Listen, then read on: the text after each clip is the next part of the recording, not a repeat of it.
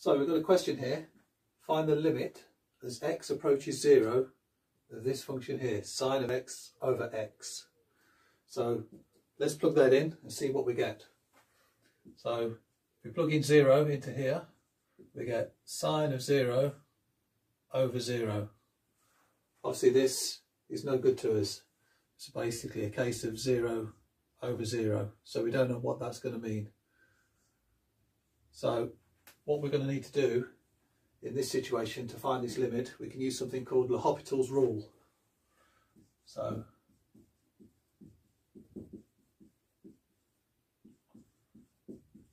okay, so what L'Hopital's rule wants from you is to find out that this function and this function, so we'll call that f of x over g of x.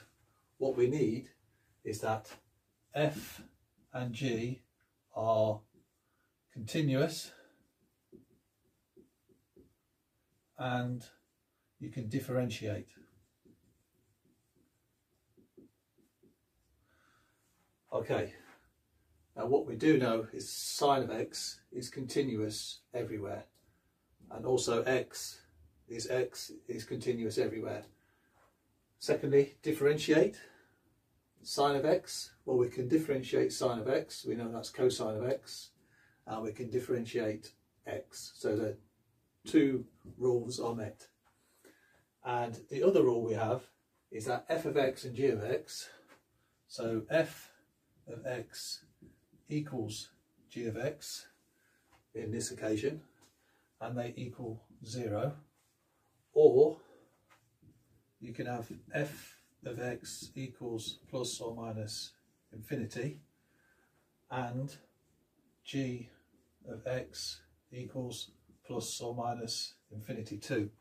So you need one or the other. So part 1 or part 2. In our case we've got a 0 over 0 case. So there we go. So that's met. So what we need now, when we have this situation, so the limit of x approaching 0 of f of x over g of x, this equals the limit as x approaches 0 of the derivative of f of x over the derivative of g of x. So this is how we can find our answer to this question. So the derivative of sine of x, we know, is cosine of x, and the derivative of x is just 1. Okay, so now we're going to plug in 0 into this cosine x and 1. So now we get cosine of 0 divided by 1. 1 is 1 everywhere, doesn't matter what the value of x is.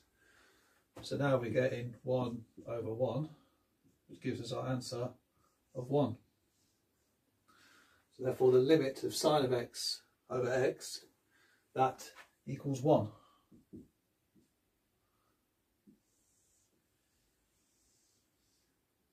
Okay, and that's the answer. This is a very famous function. It comes in very useful in a lot of advanced mathematics. Okay.